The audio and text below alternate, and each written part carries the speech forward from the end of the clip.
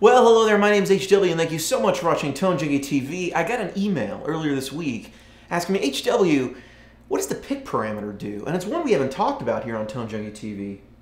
Let me start by saying it does exactly what you would expect. It changes the sound of the pick attack. Now, it's one of those parameters that you don't normally find on a tube amp, and so you might think we've never had control over this parameter before, but aha, you would be wrong. Actually, you would have control over. You see, I use a very hard pick. I usually use like a 1.0 or a 1.14, sometimes a 1 1/4.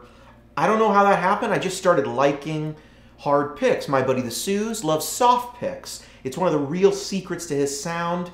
TheEdge famously used very soft picks, and it changes the sound of the guitar.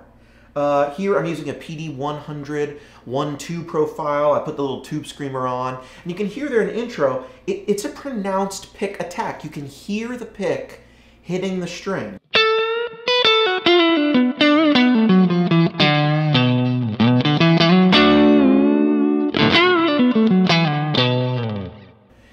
It's not subtle. You can hear the attack. It's a firm attack. Let me defeat this tube screamer real quick, and let's go into the amplifier section and let's find that pick parameter. It's right there on the first page. It's at 0 right now. Let me increase it a healthy amount. I'm going to put it up here at like around 3. It's at 3.4, and you're going to hear that pick attack increase. Actually, first, let me play it for you with the pick attack almost at 0. Now let me increase that pick attack to about 3.4. Now you might be going, HW, that's like the same sound. Listen closely. I want you to really hear this. All right? Check out this. I'm going to play a little different riff here. Listen to the attack of the note, and really you can almost perceive it as a slight increase in the clarity of the initial attack or the initial strike of the note. Here is, this is a bright profile, so the attack is already fairly pronounced, okay? So let's try this. Let me lower it, and we're at negative 3.4, and now listen to this.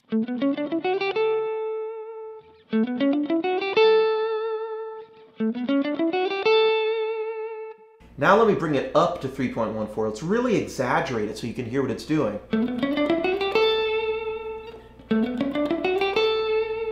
Now your ear might be telling you, wait a minute, this sounds a bit brighter. Did we brighten the profile? Does it brighten the profile? It really doesn't. I'm going to tell you what I think is going on here. I have no proprietary information from Kemper on this. At really extreme settings, like if I go all the way up to 5,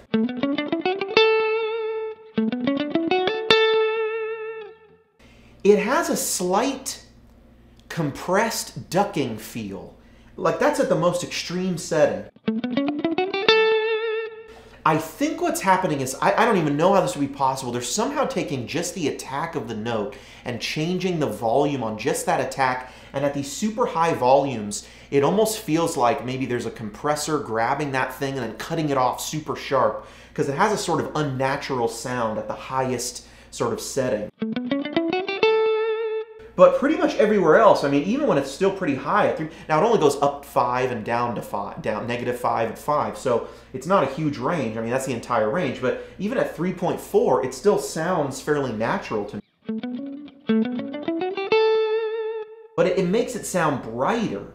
Now, like I said, this is something we've had control over. It has to do with the hardness of your pick. You're going to get more of a pick sound if you use a harder pick. Also, different tones can give you the perception of more of a pick sound. We're hearing what we might translate as a little bit of brightness, like I said. If you're using a lot of gain, you might try rolling up this pick parameter. It's very useful. I'll tell you the other thing I like using it for. I take a guitar like this, or a guitar that maybe isn't the most John Mayer-y sound, and it can really turn it into a great sort of fingery sound.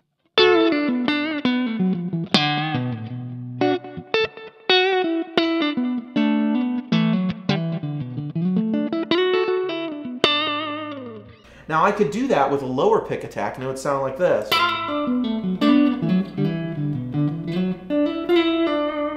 I think one of the real attributes of a finger-picked Strat sound like that is actually achieved by rolling up the pick attack. And this is something I just sort of discovered by playing around before this video, going, hey, where do I like this thing? I was using my pick and I liked it one place, and then I put the pick down and I started finding myself enjoying the pick parameter at higher volumes. Check this out.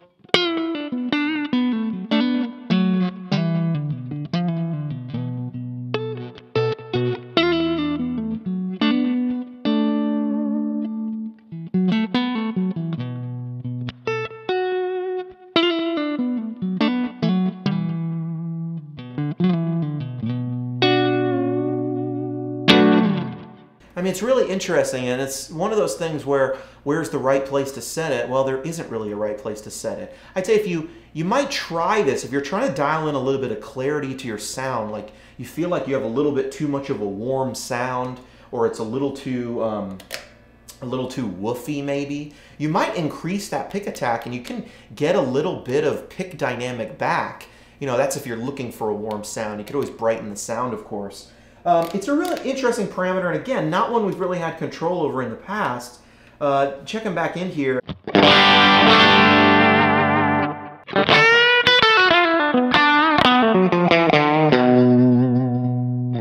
That's with the pick attack rolled up a bit. I'm going to try rolling that back again so you can hear what it does.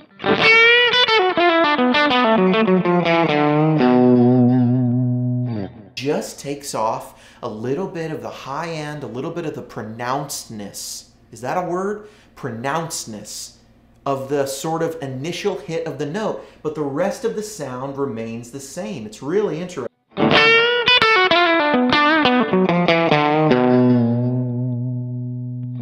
It's also really unique as I'm making my humbucker sound just a slight bit more single coily. I mean, not really, but just in the attack, it gives me back a really pronounced attack. It takes away some of the compression of the attack that the humbucker brings in. That's a unique feature. See, that's reduced attack. Here's increased attack.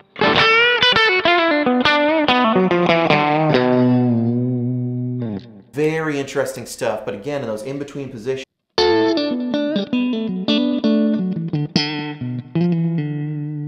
that increased sort of pick dynamic really helps. Here's it backed off.